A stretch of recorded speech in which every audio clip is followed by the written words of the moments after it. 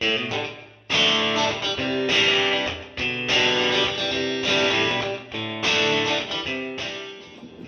everyone, we're headed into Hill City today.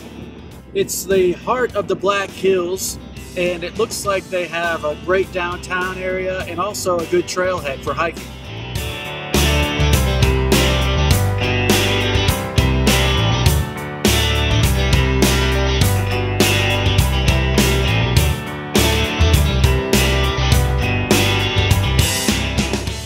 So we've been walking around and there's tons of great boutiques and restaurants. The town has a lot of personality, and we'd highly recommend stopping by here if you're in the Black Hill area.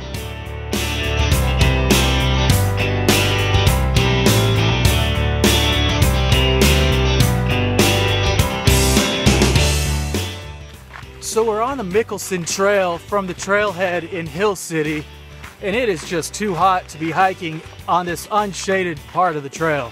Yeah, it's all open air, there's no shade. I mean, as far as we got, we didn't get very far down it. And then we realized it costs $4, and it just doesn't seem worth it for us today. So we're gonna head back to the truck and maybe check out something else.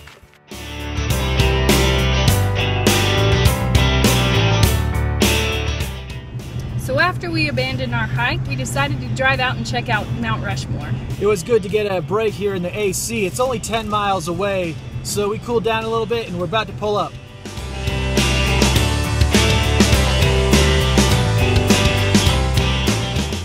So we got to Mount Rushmore, wanted to use our America the Beautiful pass, yearly pass, cost 80 bucks, get us in all the parks, and they wouldn't accept it for the parking.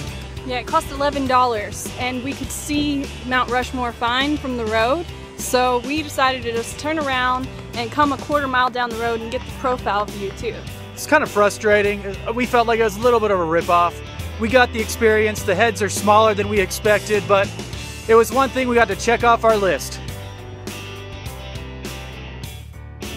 So on our way to Mount Rushmore, we saw an awesome junk store on the side of the road. So on our way home, we're gonna stop by and check it out, see if we can find some stuff for our Etsy shop.